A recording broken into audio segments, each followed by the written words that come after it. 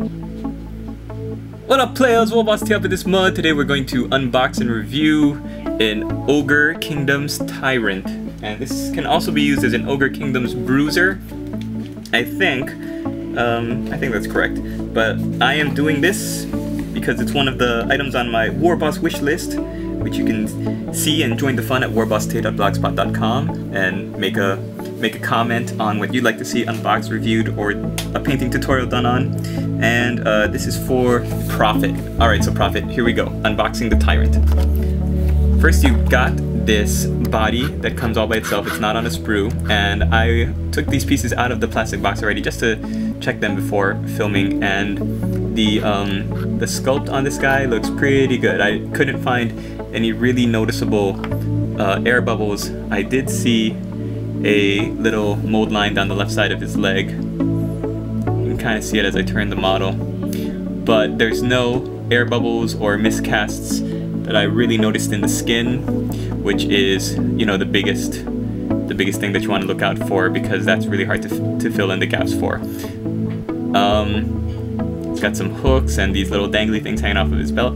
So there it is by itself. When they made this in metal, they used to have these little pegs on the bottom of the feet where you can drill a hole in the bottom of the 40mm square base and slot them in and glue them to the base that way, and that helps a lot more than if it wasn't there. So for those of you who are wondering, new and inexperienced gamers and modelers, that's what that little peg is for. Don't snip it off, don't cut it off like I did back when I first started, and I was like, what is this? They added something that's not supposed to be there. Nope, it's supposed to be there. Okay, let's take a look at the first accessory sprue. It's a Finecast double-handed weapon, and there's a lot of flash on it, which you're gonna have to clean off. But when I was looking through it, I didn't see any really bad mold lines or any bad air bubbles. Just a lot of flash, and also you can kind of see here on the head where it looks like there's a fingerprint from the molding right over there on the left side. And I don't know, is that supposed to be there? Is that in the metal version that just got parted over, or if that's an actual huge miscast? But it looks like a lot of small fine lines like a fingerprint. So there's that if you want to use a double-handed weapon. Personally, I'm going to be using a double-handed weapon as an option. Here are two gut plates. Here's one with a hand weapon, a sword strapped to it, and a little blade. And then here's one with horns on it and a lot of skulls inside. So personally, if I'm not going to be using a brace of pistols, then I would probably go for this one because it looks a lot bigger and meaner. And then you can use the other one for your iron guts if you're building up other models. Then we've got a little Noblar over here dragging a weapon. It looks like a chaos weapon by the hilt and the handle, and it looks like it's broken. It's got a great little expression on his face too.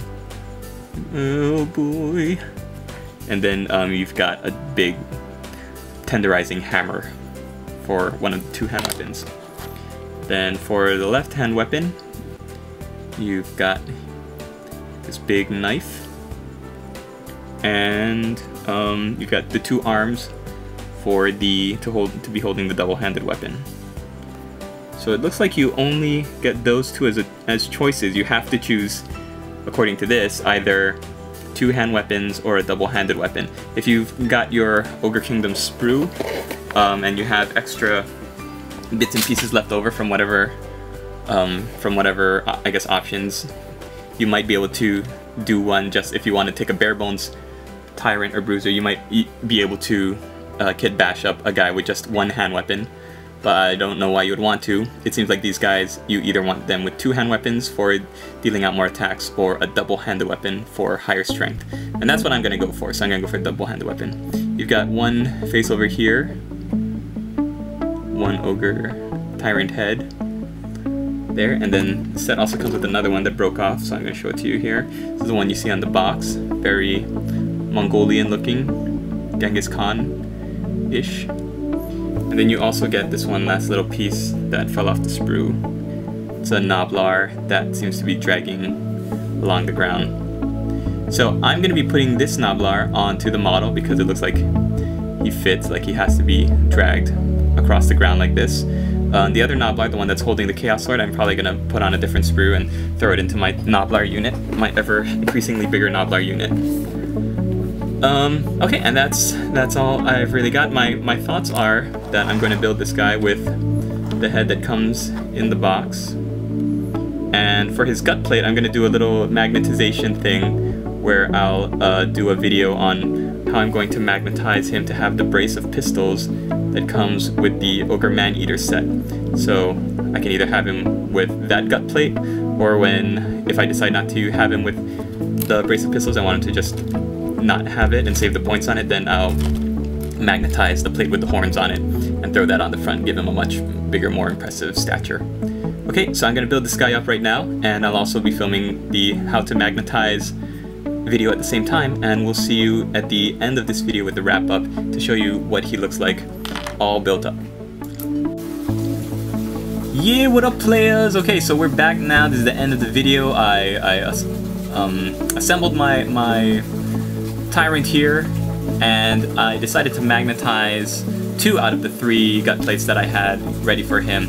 The one with the horns just looked a little funny because it came out at a weird angle, and it just seems like it would be more. It looked too busy. It seemed like it would be more appropriate for a model that's wielding 2 hand weapons at its side, where you can really focus. The eye can really focus on the gut plate, just because the gut plate has so much detail, and it's meant to look like it's you know, pushing the model forward. You don't want to obscure all that awesome detail, like the skulls and the teeth and the inside of it. So I decided to go with this simpler one. It's got the Tyrant's hand weapon strapped to it. I magnetized the back of it, which you can see how I do in my how to magnetize Ogre Tyrant video. Should be rendering and uploading about the same time as this one, so go check that one out. I've also got a brace of pistols for him, the one that you get on the Man-Eater sprue. Magnetize that, put a little magnet in the back there, and now I can, oops, just throw that on as well, and the magnet will hold that to his body. So there you go. Here's the finished look of the model. I decided to use one little Noblar, the one that's kind of looks like he's being dragged along, just because I didn't know how else I would stick it in my Noblar unit, and I think it's pretty funny to throw on the back of the base as a cute little detail.